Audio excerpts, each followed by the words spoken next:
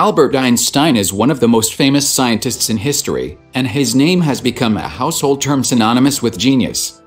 But although almost everyone has heard of the physicist and his remarkable work, few know about the tragic fate of his son, Eduard Einstein. Eduard Einstein's mother, Milia Marek, was Albert's first wife. Marek was the only female student who studied physics at the Zurich Polytechnic Institute, where Einstein also attended in 1896. He soon became smitten with her, despite the fact that she was 4 years older than he.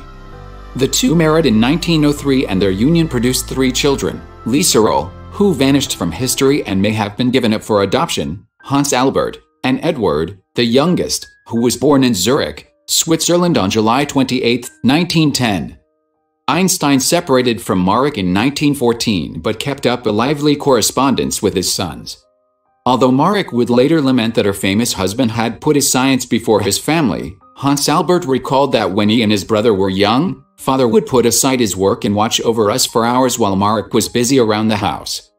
Little Eduard Einstein was a sickly child from the start, and his early years were marked by bouts of illness that rendered him too feeble to take family trips with the rest of the Einsteins.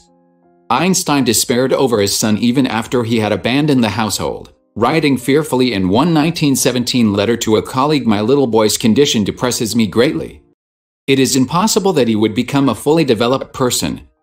The coldly scientific part of Albert Einstein wondered if it wouldn't be better for him if he could depart before coming to know life properly, but in the end, paternal love won out and the physicist vowed to do whatever he could to help his sickly son, paying for and even accompanying Edward to various sanatoriums.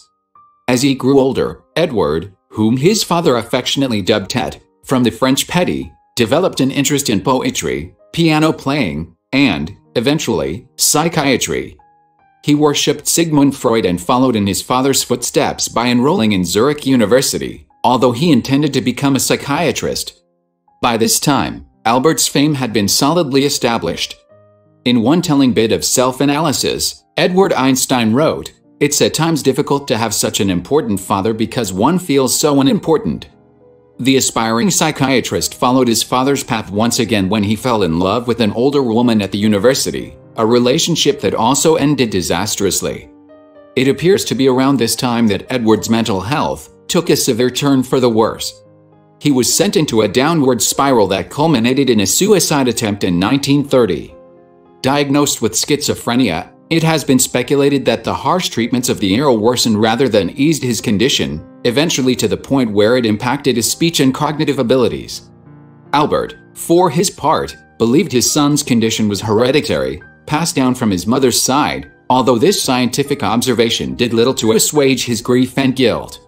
His second wife, Elsa, remarked that this sorrow was eating up Albert. The physicist soon faced more than issues surrounding Edward. By the early 1930s, the Nazi Party had risen in Europe, and after Hitler took power in 1933, Einstein could not return to the Prussian Academy of Sciences in Berlin, where he had been working since 1914.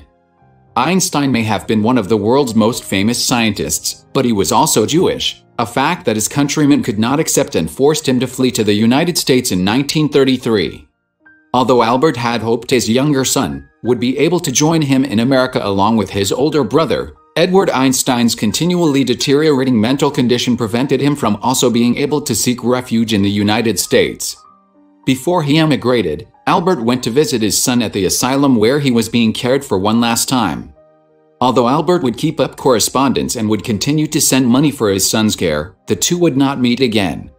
As Edward spent the remainder of his life in an asylum in Switzerland, he was buried in Hungerberg Cemetery in Zurich, when he died of a stroke at age 55 in October 1965.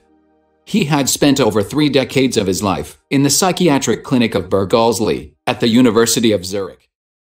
In the end, if you like the video, give it a thumbs up, subscribe Science Heroes, and don't forget to press the bell icon to get all notifications of my new videos. See you in the next video.